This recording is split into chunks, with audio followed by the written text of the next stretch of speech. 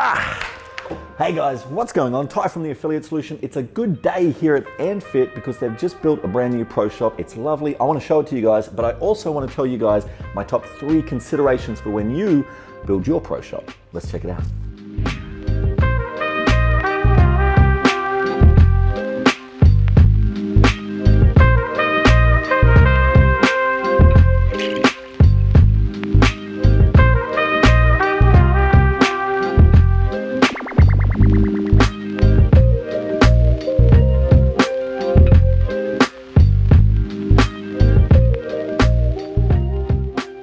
Oh, it looks good. So let's say you want to build or rebuild your own pro shop. What are the 3 considerations? Number 1, location. Make sure it's somewhere where your members can see it, can feel it, can touch it. They have to go past it every single day. Here at AndFit, they walk through the door, they have to put their gear over here, they go to the toilets over there. There's no real way that a member can come in without being exposed to the pro shop. If all you've got is shit on shelves behind your desk, then all you've got is shit on shelves behind your desk. That's not a pro shop. People need to be able to touch it, to see it. You need to guarantee their interaction with it every single day. Location matters. Consideration number 2, attract attention. You need your members to be drawn into that space. So as you can see behind me, they've used LED strip lights, which are incredibly cheap, incredibly easy. You can install them yourself. I think these ones cost about $40 and it gives it that nice glow. There's no way you're missing it. You can also see the small TV playing CrossFit related videos. That's going to draw more eyes in. And lastly, stock good looking, well packaged products that themselves are going to attract attention. Consideration number 3, manage your stock. Once you've built a sexy pro shop, it's your responsibility to keep it sexy.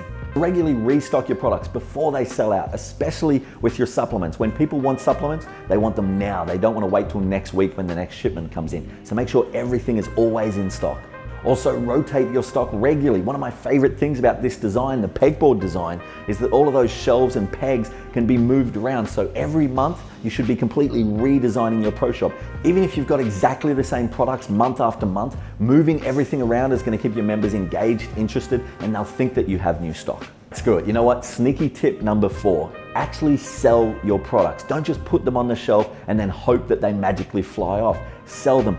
Give out samples of any products that you've got, like protein or drinks or Kill Cliff or Fit Aid or anything like that. Wear your t-shirts. Tell your coaches to wear the t-shirts. Actually actively sell what's in your shop. So there you go, guys. There's my top 3 +1 considerations for building a beautiful pro shop. Have a good location, attract attention, manage your stock, and actually sell that stock. As always, if you've got any questions about pro shop or anything else, drop a comment down below. And if you've got a beautiful pro shop, I want to see it, drop a photo down below as well. Have an amazing, amazing week, and I'll see you guys next time.